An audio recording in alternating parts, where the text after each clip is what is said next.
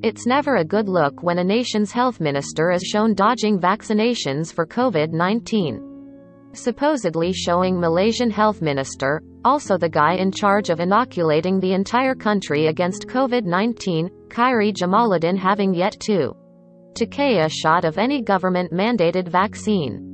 While we won't directly point towards the accounts spreading the information, the posts uploaded included screenshots and videos showing Jamaluddin's status on the vaccinecovid.gov, my website, along with his IC and phone numbers.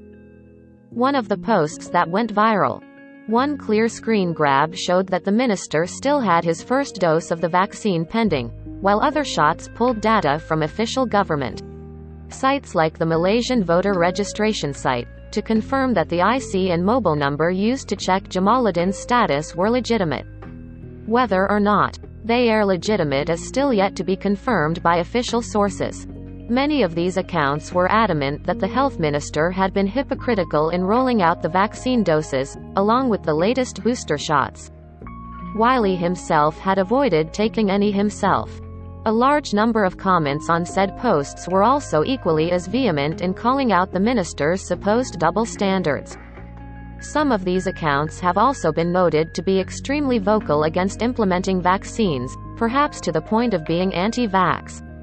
Some explaining to do. Seeing the situation steadily become more heated, Jamaluddin finally took to his Twitter account this afternoon to refute the claims, and insist that had actually already taken the first 2 doses of the vaccine alongside the recommended booster shot.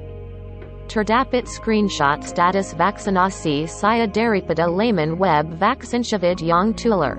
Butiran tersebut tidak tepat karena laman web ini tidak lagi aktif. Dike Maskini sejak Oct 2021. For the record, saya menerima dose 1 Sinovac pada 18/3, dose 2 pada 8/4. Khairi Jamaluddin, at Khairi KJ, January 6, 2022. He also made sure to note that the website from which the screen grabs were taken was already out of commission, with all of its data outdated. Currently, the website displays a pop-up explaining its lack of updates due to 90% of Malaysia's adult population already being vaccinated. The pop-up that now appears to visitors on the VaccineCovid website. There have been a number of screenshots of my vaccination status from the VaccineCovid website that have gone viral, he tweeted. These details are inaccurate, because this website hasn't been active nor updated since October 2021. For the record, I received my first Sinovac dose on March 18, 2021, the second dose on April 8, 2021, and the Pfizer booster in September. On his Instagram stories, Jamaluddin took the opportunity to remind everyone that had even already taken the vaccine as well as the booster, along with photos as proof. Image. At Khairi KJ on Instagram. To clear things up, he also mentioned that the VaccineCovid website should no longer be relied upon for up-to-date information, and was only used during the early stages of the vaccination rollout to help members of the public check on their vaccination appointments.